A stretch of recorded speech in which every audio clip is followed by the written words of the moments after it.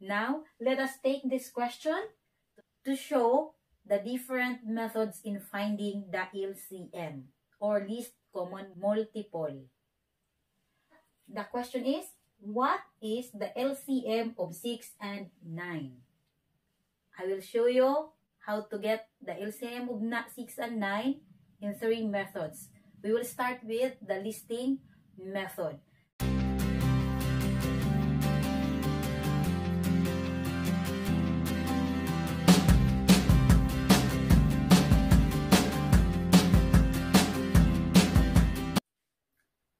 Hi, I'm Marites Cho of Feel Korean TV. Welcome to our channel and enjoy watching the different videos and learning at the same time. Today, I will share to you how to find the least common multiple of 2 or more numbers using different methods. But before that, we must know first the meaning of multiple and least common multiple. In mathematics, the word multiple means the result when the numbers are multiplied or it is the product of the numbers. Like if we multiply 5 and 2, the answer is 10. 10 is a multiple of 2 and a multiple of 5. And when we say least common multiple, it is the smallest number or multiple which is common to both given numbers. Now, let us take this question to show the different methods in finding the LCM or least common multiple. The question is, what is the LCM of 6 and 9? I will show you how to get the LCM of 6 and 9 in 3 methods. We will start with the listing method. In listing method, we are going to list the multiples of 6 and 9 until we find the common number or common multiple of the given numbers. Okay, like this. 6 and 9. Multiples of 6 is 6. That is 6 times 1, 6. Then 12. 6 times 2, 12. 18, 6 times 3, 18. 24, 6 times 4. And 30, 6 times 5. So we will write the first 5 multiples of 6. And then we will write also the multiples of 9. This is 9, 18, 27. Okay. So, I will stop now because there is a common number here. In 6 and 9, there is a common number. And this is what we call the least common multiple of 6 and 9. So, the LCM of 6 and 9 is 18. So, this is the listing method. We will proceed to the next, which is the prime factorization method.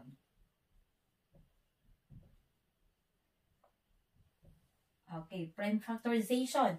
In prime factorization, we will get the prime factors of the given numbers. And then, we will multiply the prime factors to get the LCM.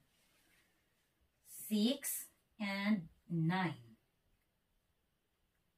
Okay. Factors of 6, 2 and 3. Then 3 and 3.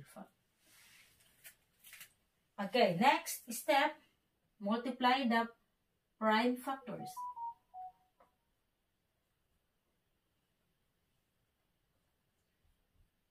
Two times 3, 3 times 3. There is a common prime factor. This is counted as 1. Counted as 1. Yung pair number. Common prime factor counted as 1. Then, we will multiply all these prime factors, all. So, multiply 2 times 3 times 3. The pair is counted as 1. Then, 2 times 3, 6 times 3, 18. So same answer as in the listing method. This method is a prime factorization method. The next method is the continuous division method. So in this method, we will just divide the given numbers by their prime factors. So 6 and 9, both divisible by 3. We will divide this by 3. 6 divided by 3 is 2. 9 divided by 3 is 3. Okay, since 2 and 3 are all prime numbers, so we will not divide them anymore. And then, next is to multiply the prime divisor and the quotient of the given numbers. So 3 times 2 times 3 equals 18. So this is how continuous division is done to get the LCM. 3 methods, but the same answer. Okay, let's have another example. The question is, what is the LCM of 3, 4, and 8? So there are 3 given numbers. So we will write the 3 numbers here. 3, 4, and 8. And then list the multiples of given numbers. Multiples of 3, 3, 6, 9, 12, 15, 18, 21, 24. We will stop here. Then write also the multiples of 4. 4, 8, 12, 16, 20, 24. Then, let's write the multiples of 8. 8, 16, 24. Okay, so since there is 24 in 3 and 4, so we will stop here. As you can see, 24 is present to 3, 4, and 8. So this is the LCM. Again, this is the listing method. Let's proceed to the prime factorization method. Prime factorization method like this. 3, 4, and 8.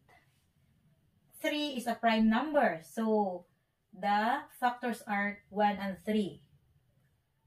This one. Okay. Prime factors of 4, 2 and 2. 2 times 2. Then 8 is 2 times 4.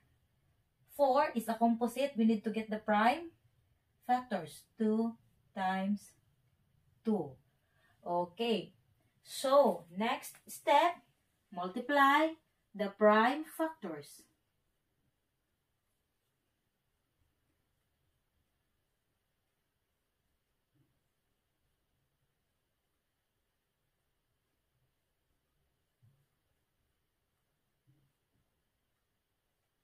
Okay, these are the prime factors of each given number.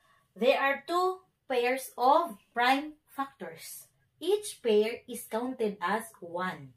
Counted as 1, counted as 1. So, we will multiply all the prime factors. But each pair is counted as 1. So, equals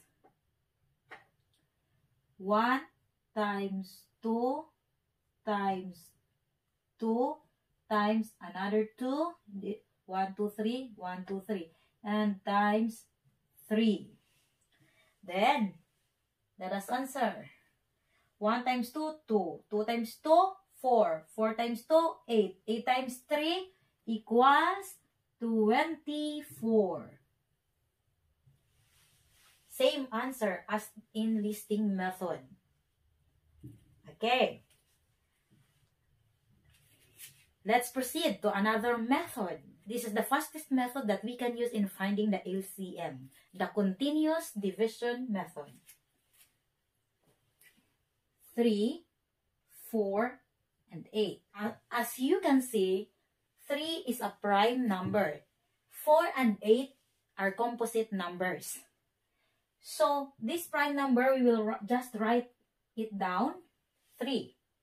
And then, these two numbers will be divided by their prime factor. The prime factor of 4 and 8 is 2. 4 divided by 2 is 2. 8 divided by 2 is 4. Okay. Next. Another. So, we will just write it down. 3 again. Then, get the prime factors of 2 and 4. The prime factor is 2. We will divide 2 and 4 by 2. 2 divided by 2, 1. 4 divided by 2 is 2. Okay. We cannot divide them anymore. So, that's the end of our division process. So, we will go to the next step, which is to multiply the prime divisors and the final quotient. So, multiply 2 times 2 times 3 times 1 times 2. We will multiply this all. Okay. And the answer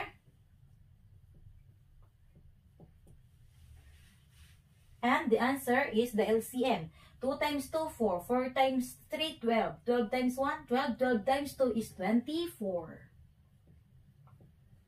Alright.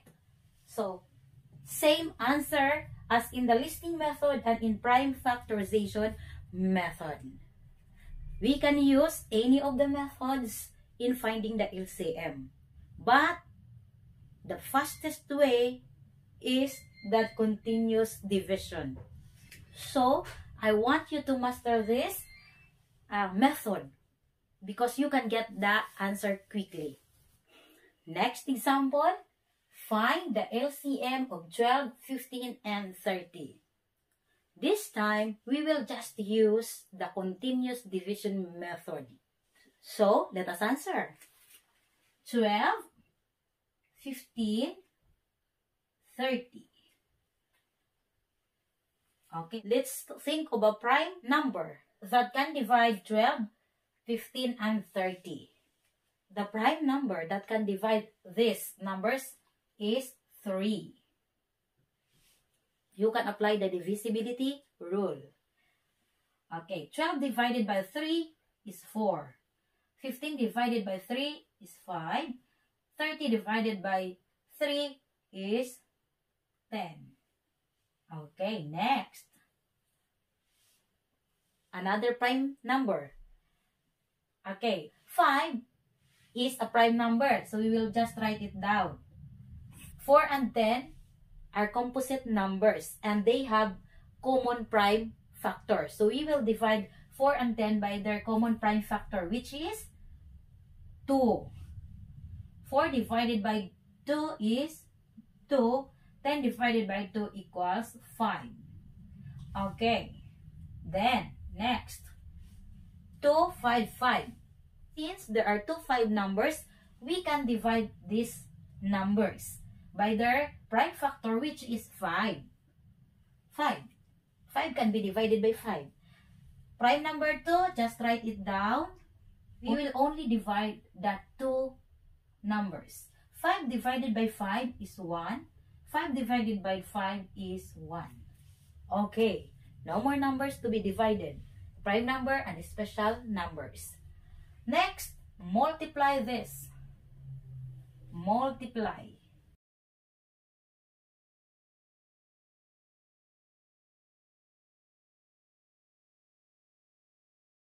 The answer is 60.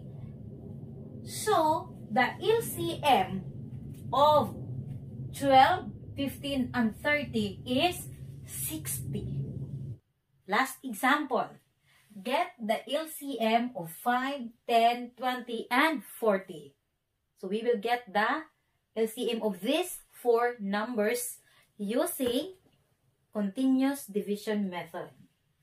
So, we will write 5, 10, 20, 40. Then, let's divide these numbers by their prime factor. We can apply the divisibility rule. 5 can be divided by 5 and the three numbers end in 0. Divisible by 5. So, we can divide these numbers by 5. 5 is a prime number. 5 divided by 5, 1.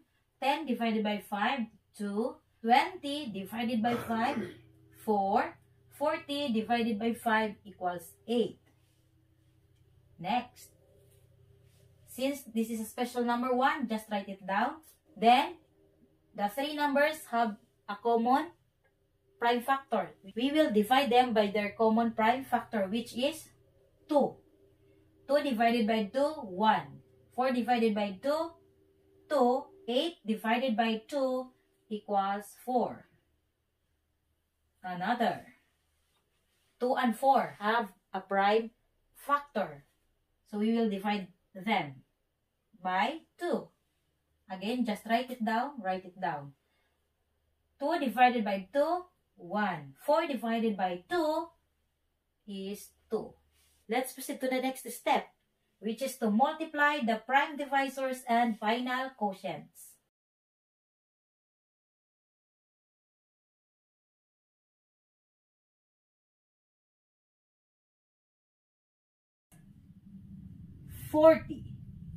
So, the LCM of 5, 10, 20, and 40 is 40. Okay. I have one more thing to add in getting the LCM. This is a technique. Like in this example, the LCM of 5, 10, 20, and 40. The technique is, if the biggest or largest number can be divided by other given numbers exactly, then the LCM is the biggest given number. Like this one. 40 can be divided by 20, 10, and 5. Exactly. Therefore, the LCM is 40. Even if you will not do any of the three methods, you can say it immediately. So, keep it in your mind that if the biggest number can be divided exactly by other given numbers, automatic, the LCM is the highest number. Now, I have a question for you to answer. Just write your answer in the comment box below, and surely I will reply to you. The question is, what is the LCM of 9, 18, and 30? So you can use any method that you want to use. Thank you so much for watching. I hope you enjoy our lesson for today. See you in my next video, and God bless.